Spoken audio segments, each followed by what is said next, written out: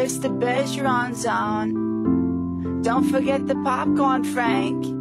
Coming, dear.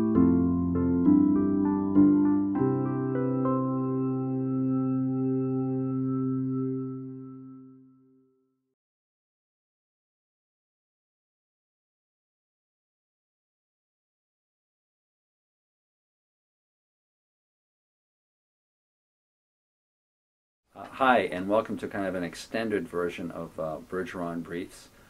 Many of you have met Sandy Cordoby before, who is with us today, and we are here in wonderful Connecticut. We left Massachusetts to interview two people from the Center for Medicare Advocacy regarding a case that they successfully worked on, where the other side was the Center for Medicare and Medicaid Services.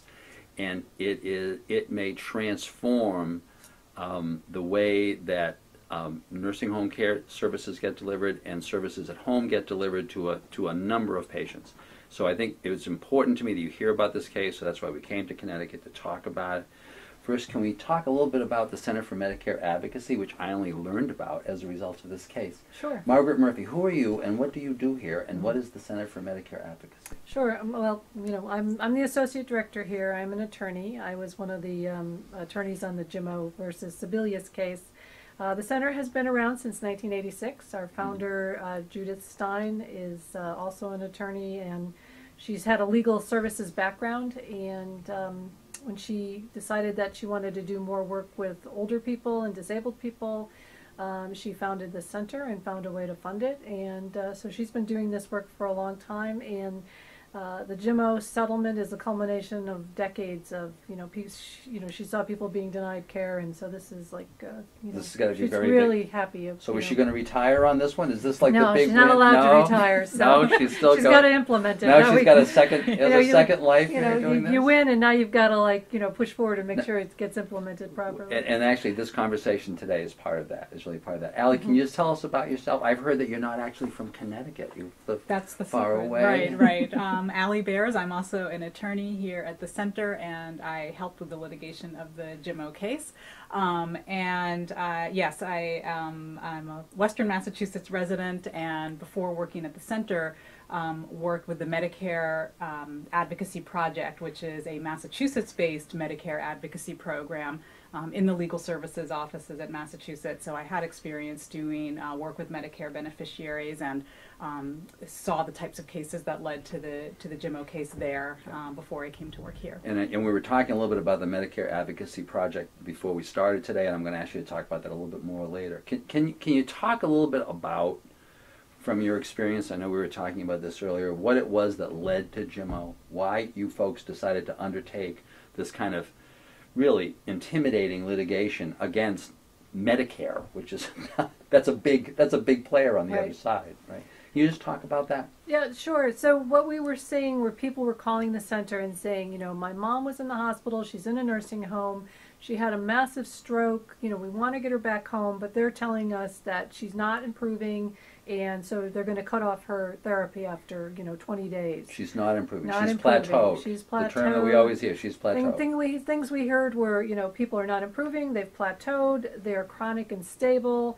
I had a client in Maine who was injured in a farming accident as a teenager, and she was now in her 80s, and she lived in her own home, and she had always been independent, but because of her lower limb extremity paralysis, she was in a wheelchair, and she had a tendency to develop wounds. Mm-hmm. And so she ended up in the hospital and got surgery, and so it was just really an intensive wound. She was also diabetic, so it was very slow healing, and she could not get a home health agency into her home, and they said it was because these wounds are going to take forever to heal, if they heal at all, and Medicare will not pay for that. And by the way, when you say a home health agency, it's been my experience that the most common home health agency is a visiting nurses association. Yeah. Is that the most? Those are often, and I think that's the nonprofit side, I believe. There's also, for-profit, in Connecticut at least, we have both, VNAs and other types of home health agencies, but VNA is very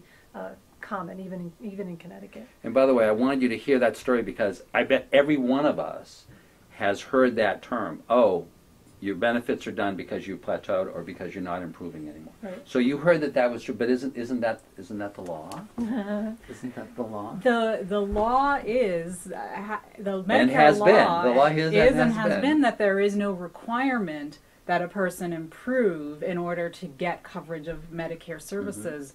The reality was that there was this deeply ingrained myth in Medicare that transferred into the medical community that unless you were showing improvement, you couldn't get coverage, and that would lead to these situations where a person it would be in a way required to decline, not get care for a while in order to then re-qualify and for care to get you back up to where you could have been all along if you had the coverage to maintain. So what we saw was that although the law only requires the need for skilled care and states right in the regulations that restoration potential is not the deciding factor for coverage. And it used to say that in the regulations? Yes, does and it still does. does. I believe always has Yes. said that in the regulations, restoration potential not the deciding factor. That basically came to be the proxy for skilled care. That was it. Did you have restoration potential? Yeah. Instead of looking at, is there another reason you might need skilled care? Do you have special medical complications? Is it the kind of care that requires the skills and judgment of a professional therapist or nurse to take care of you? And so people would get denied. People would try to appeal, but it was sort of like swimming against the tide. So individual people, you could win sometimes individual cases. You could go up to an administrative law judge. You could point to that regulation and sometimes win individual cases, sometimes even going up to the federal court level after you exhausted the administrative appeals within the Medicare system. And that did happen sometimes. People would win at the district court level.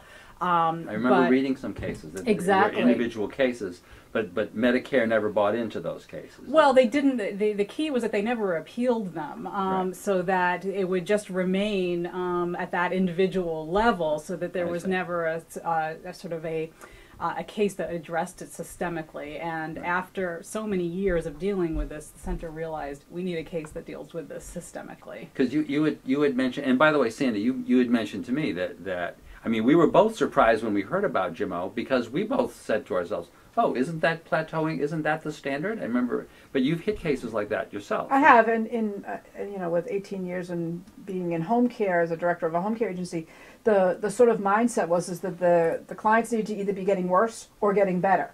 But providing care for somebody other than for a very short time, once they had sort of hit a plateau, was unheard of. And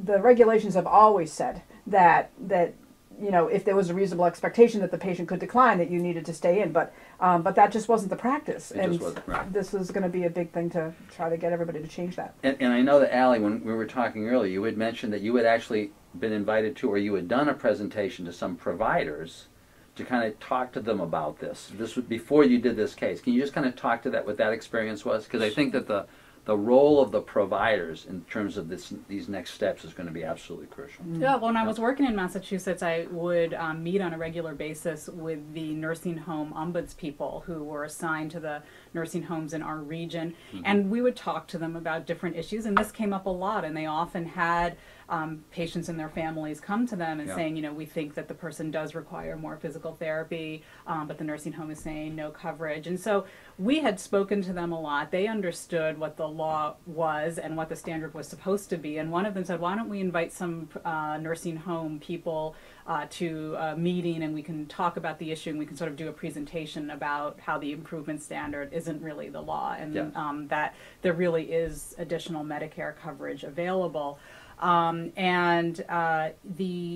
had administrators, directors of nursing, those types of people come to the presentation. And they were overwhelmed, right? They got converted on the spot? They heard what we had to say, and they understood what we were saying, but they didn't believe that, and based on what they were in fact seeing, that was how Medicare was going to process the claims, and they were very worried about being accused of fraud if they did anything else, because what they understood was that you had to show, for example, in a physical therapy program, that you were working towards some goal and the person was moving toward that goal, or you wouldn't have coverage. And if you did something otherwise, that claim would be rejected, and you ran the risk of being accused of fraud.